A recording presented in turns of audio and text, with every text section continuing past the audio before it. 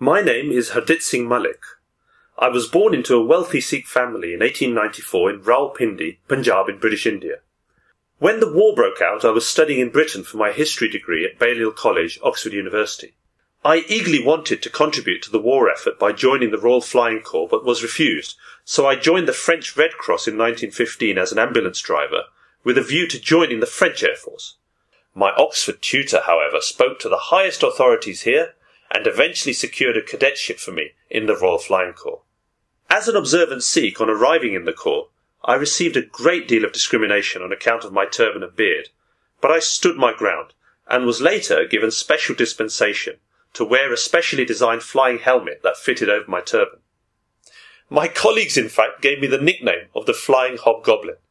I was initially posted to Aldershot for training in early 1917 and was commissioned as a flight lieutenant into No. 26 Squadron on 22nd of June 1917, then transferred to No. 28 Squadron and served on the Western Front flying a Sopwith Camel.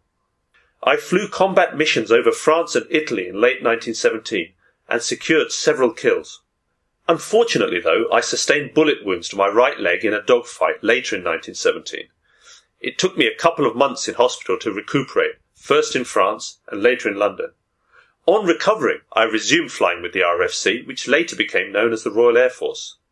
When I went back, I was flying the Bristol F-2 fighter with No. 141 Squadron and was based at Biggin Hill, alongside pilots from countries all over the world, such as Australia, Canada, New Zealand, Rhodesia and Argentina. After the armistice, I was posted to Nivelles, near Brussels, with No. 11 Squadron. I was one of the fortunate few. My miraculous escapes had a profound effect on my life. It convinced me that one dies only when one's time comes. A conviction which led to a kind of fearlessness which has given me strength throughout my life in facing several crises in the years to come.